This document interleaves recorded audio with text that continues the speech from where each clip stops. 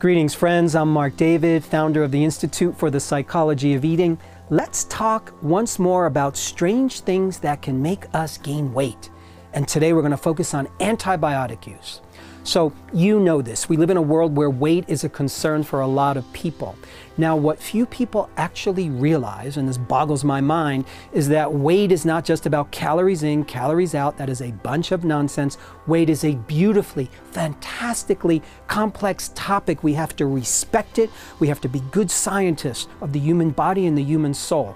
So more importantly, far too many people have been shamed by the world for what they weigh or how they look. So we're going to approach this topic of weight not from a perspective of making anybody wrong for what they weigh, just from an honest and non-judgmental place of looking to see what are some of the hidden complexities that can cause unnecessary weight gain that we don't need.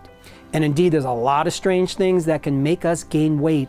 And one of the strangest ones, and it really is strange, is how we use antibiotics. Now, I'm talking about the prescription antibiotics that your doctor prescribes, or your nurse practitioner prescribes, or your practitioner prescribes. Now, antibiotics, yes, they have saved lives. It's one of the great inventions of modern medicine.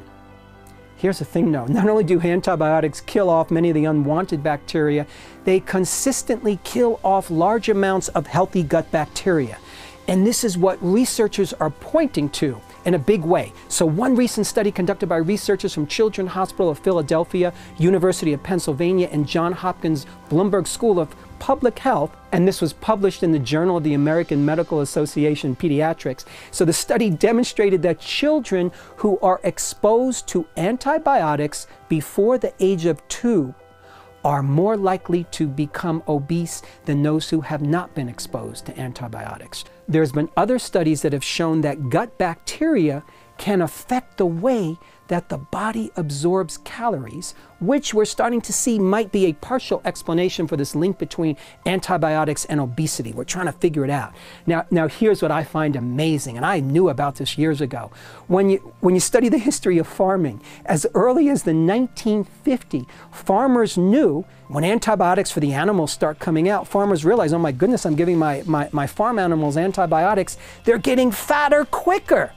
So this is one of the ways that agriculture grows bigger cows and bigger pigs. We feed them antibiotics. Now, research being conducted at the lab of Martin J. Blazer at New York University has found that mice, in an animal model, mice fed a high-calorie diet along with antibiotics gained more body fat than mice that ate the high-calorie diet alone. But here's the kicker. In the female mice, the results were far more dramatic. They gained twice as much body fat as the male mice. Now, I know this is an animal model, but trust me, my friends, it's all pointing in the same direction. Here's the deal. Stop consuming antibiotics like they're candy. There's a big movement in the medical profession now to look in the mirror and say, how are we prescribing these substances? We need to be responsible. Yes, they can be life-saving. I'm not knocking them, but when they are overprescribed, they will wreak havoc on the gut microbiome. What's the gut microbiome? It's a zoo. You are a zookeeper for trillions and trillions of tiny organisms of bacteria that live in your body that are healthy, that help you digest, assimilate, absorb, calorie burn, and they factor into just about every health equation in the body. So I want you to find a doctor who practices real medicine, natural medicine, or Google functional medicine. Somebody who knows how to prescribe both pharmaceutical and natural antibiotic substances. So get a doctor who is in alignment with what you know and what you believe. How profound is it that these 100 trillion little creatures that are in our gut can impact how we calorie burn? So this isn't about scaring you around antibiotics or scaring you about your body.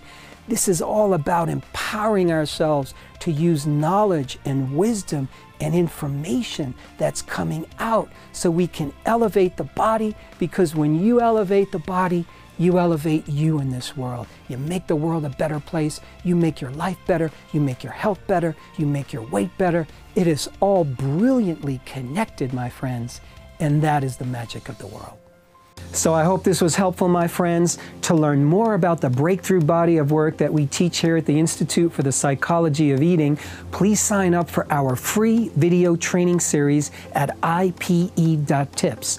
That's I as in institute, P as in psychology, E for eating, .tips. You'll learn about the cutting-edge principles of dynamic eating psychology and mind-body nutrition that have helped millions forever transform their relationship with food, body, and health. And lastly, we want to make sure you're aware of our two premier offerings.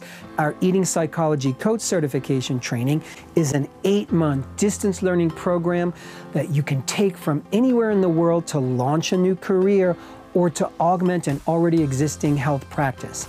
And Transform Your Relationship with Food is our 8-week online program for anyone looking to take a big leap forward with food and body. So thank you once again for your time and attention, and I hope to meet you in one of our trainings or programs.